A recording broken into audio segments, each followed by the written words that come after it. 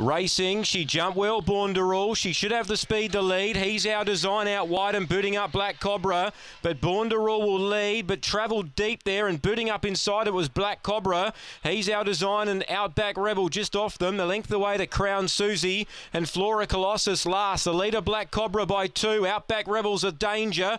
Then came Born to Rule. He's Our Design. It's Outback Rebel who goes up and takes the lead. He's Our Design back on the rail. Deep out Black Cobra, but Outback Rebel wins from He's Our Design.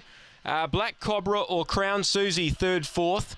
Flora Colossus and Born to Rule dropped out to run near last.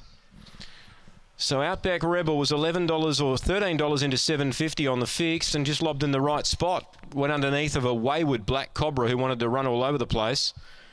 And He's Our Design, the heavily backed commodities, got home into second. It's 7 defeating 8. Two of the better back runners run 1-2 here. Tony Rasmussen, the winning trainer.